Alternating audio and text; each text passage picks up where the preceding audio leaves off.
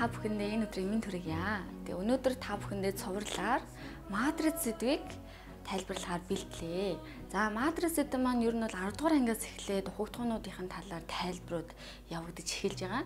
За тэгэхээр ерөнхий матрицийн талаар ойлголтыг та бүхэнд өгөх хэрэгтэй гэж бодож байна. За матриц гэдэг маань m мөртэй, n багантай тоон тавилицыг матриц гэж нэрлэдэг байгаа. За тэгэхээр матрицыг бүрдүүлж байгаа тоон тавилиц дээрх тоонуудыг матрицийн элементүүд гэж бас нэрлэдэг. Тэгээ матрицыг латин цагаан толгойн том үсгүүдээр тэмдэглэж явдаг байгаа. За тэгэхээр одоо би матрицыг латин цагаан толгойн том үсгээр тэмдэглэдэг гэж байгаа учраас А матрицыг тэмдэглэе.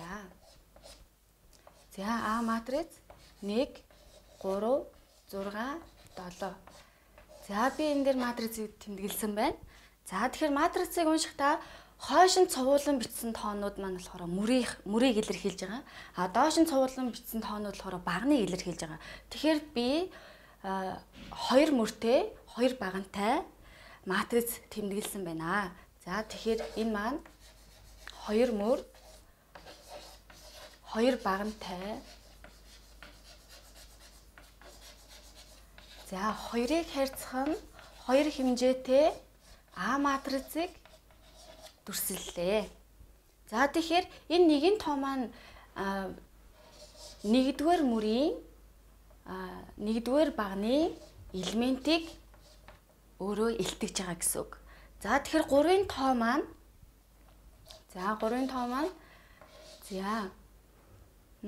нэгдүгээр мөрийн 2-дугаар багны элемент гэдгийг илэрхийлж байгаа. За тэгэхээр энэ давхар индексийг сайжруулах юм бол эхний тоо нь мөрийн тоог илэрхийлдэг, хоёр дахь тоо нь багны тоог багны дугаарыг илэрхийлдэг байгаа.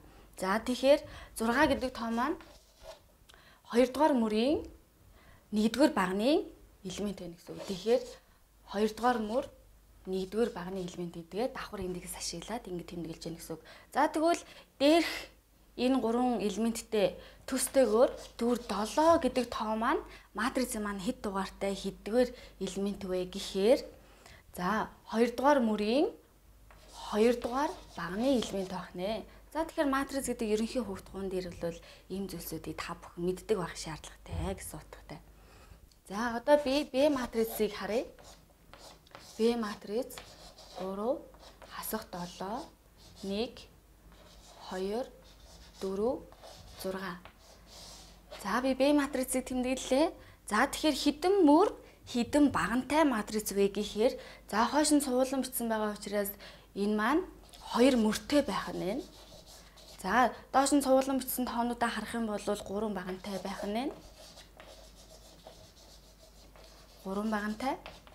За тэгэхээр энэ матрицын маань хэмжээс гэх юм бол 2 мөр, 2 багантай, 2-ыг харьцах нь 3 хэмжээтэй матриц байх нэ.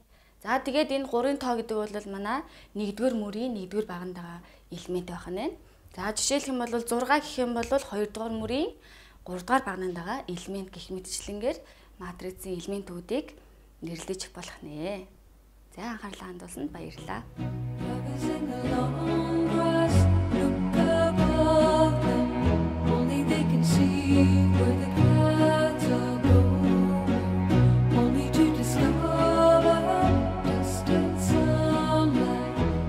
Make the sky